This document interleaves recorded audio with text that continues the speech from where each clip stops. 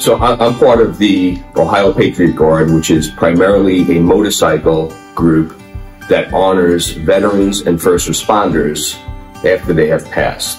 Some of the people in this organization knew that I was a Christian, and from time to time at our missions, they would ask me to open up in prayer for the mission that we were about to go on. During this, on about 3 of the missions, there was this gentleman that was present that I really didn't know, didn't interact with him too much, a little bit, and he heard me open in prayer on each one of those missions. So fast forward, and I get a phone call from his best friend last month, who told me that this gentleman was going into hospice and that he was dying of cancer, and that he was requesting me to officiate his funeral. And I'll be honest, my knee-jerk reaction was not me. I mean, I'm not a pastor. I don't know this person. What am I going to say? So my knee-jerk was to say no. But then I kind of got convicted a little bit, that how could I say no to this man's dying wish if he was wanting me to handle this? I did ask. We do have a pastor in our group, and I actually asked his friend. I said, "Are you sure he's not getting me mixed up with Bob?" And he assured me, "No, he is specifically asking for you."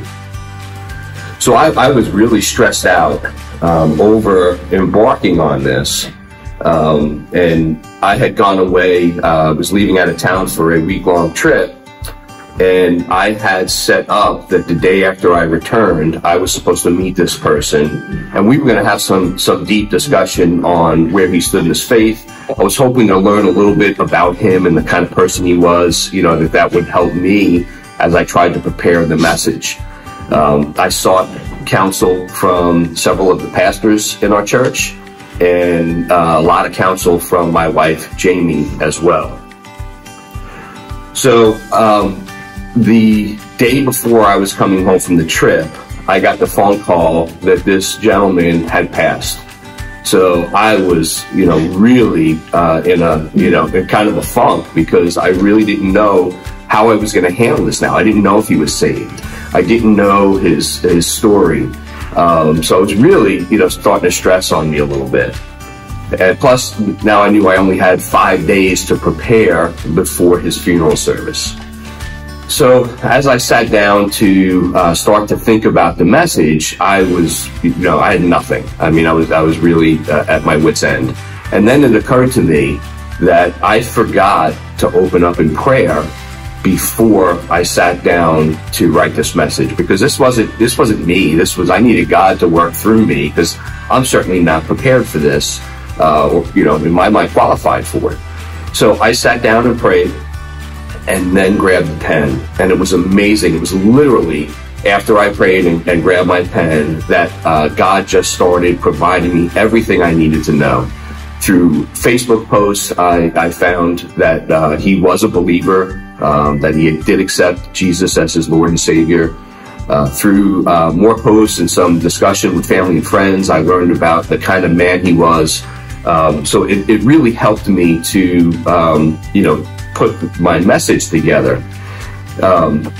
So I gave the message, and it was well received. His girlfriend of 8 years told me, that it was exactly what she was hoping, and that Grady had told her he was hoping it would be.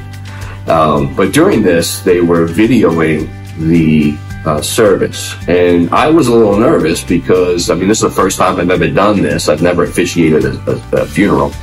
And so I was nervous that any mistake that I made was going to be on tape forever. So I was kind of wishing that wasn't taped. Well, fast forward to yesterday, and I saw a post from the woman, the girlfriend of the deceased, that her lifelong friend, who was not able to make the service, watched the video of the service that they took. And she was so convicted by the message that God had provided me that she became convicted and accepted Jesus as her Lord and Savior. So to me, it just goes, just a reinforcement of, when you're feeling inadequate, you need to go to God. He's going to call you in situations which your knee jerk like me is going to say no. But there's a reason that he's calling you. There's a reason why he's tugging on you. So lean into God, pray to God for direction, and share your testimony with those around you.